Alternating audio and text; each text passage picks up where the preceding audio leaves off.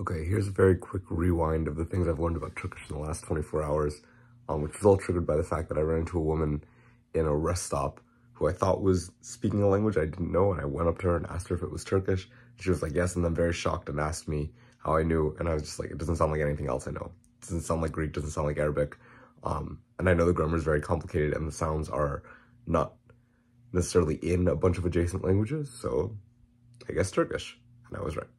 Plus, of the minor ethnic populations that have moved to the US, they are on the larger end, right? Like, I would have been more likely to get Turkish than Albanian, per se. Anyways, so, very interesting things. Among them is that things like shu and bu, which are this and that, in addition to the pronouns, have the word is built into them, which is very much like Hebrew, and I think like Arabic as well. So if I said, shu buk çocuk, it's like, this is a big child, but I don't need the word is in there.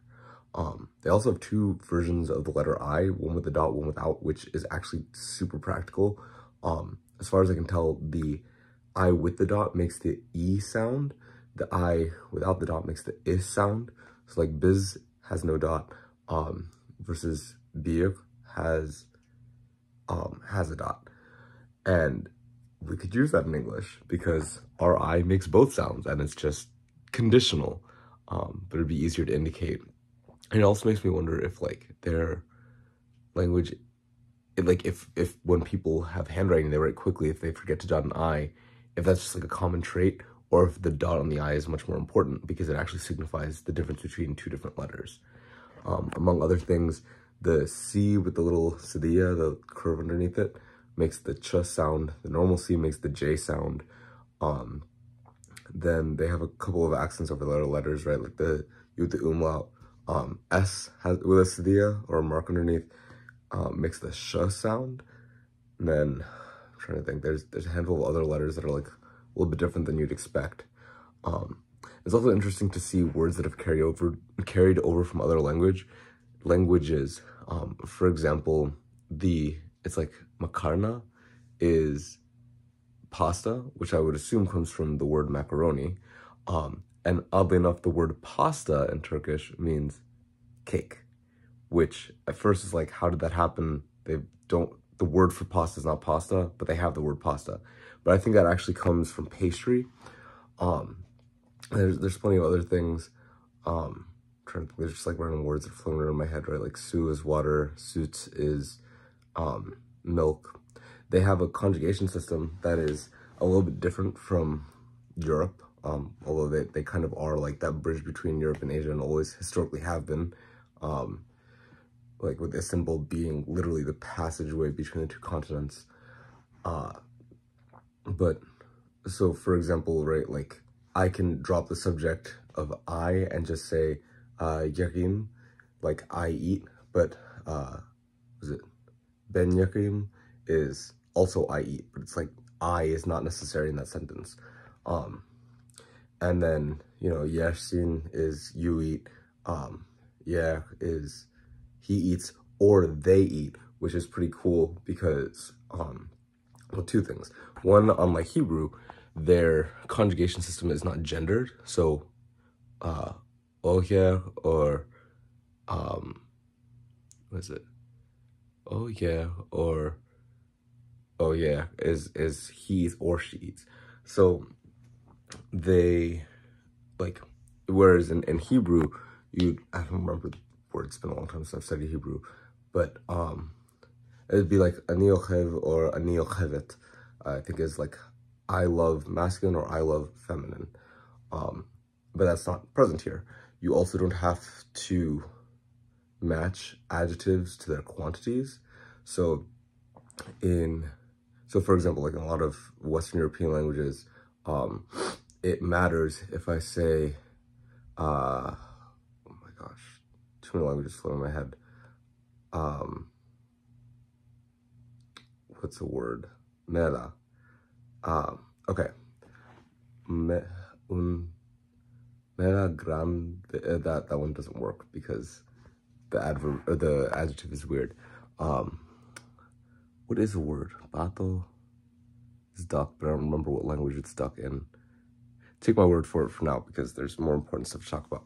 But essentially, like, okay, una niña bella, or bella, whatever, versus niñas bellas, bellezas, whatever.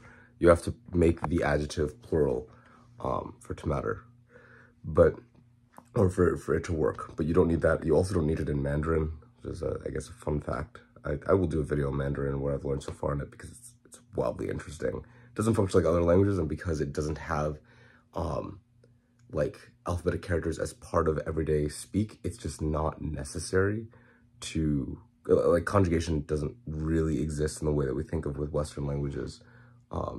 Any sound that is not part of the word itself just doesn't get added.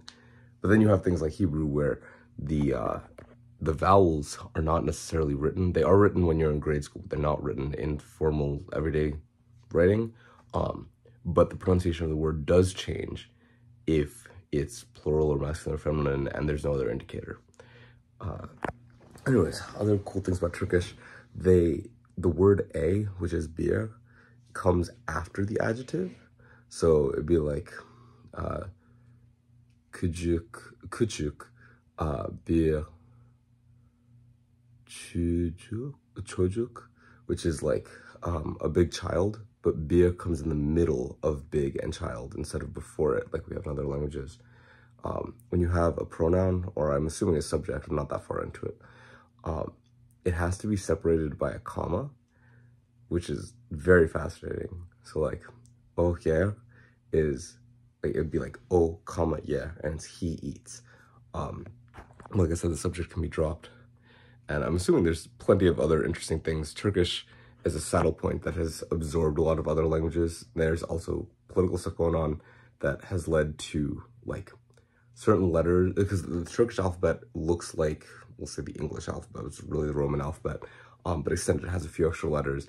And I know that in the past couple of years, there have been some issues where certain letters are not able to be used in legal documents, and they primarily affect minorities, which is an interesting and weird thing to have happen.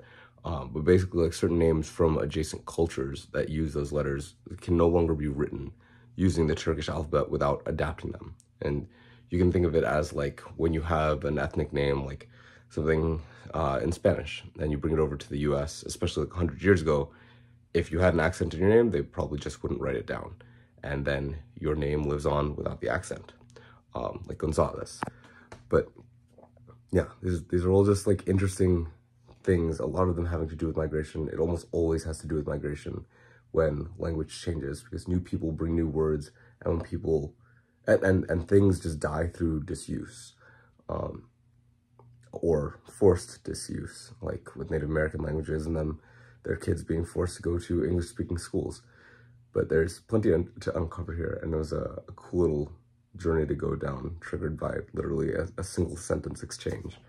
But yeah, I guess stay tuned for more. I like talking about languages quite a bit, and this is like the second channel, so I can feel free, I guess, a little bit to go more off script with it. But the videos are also kind of posted at random, because it's just whenever I've got time to study languages. So yeah, I guess stay tuned for more. I'll see you in the next one.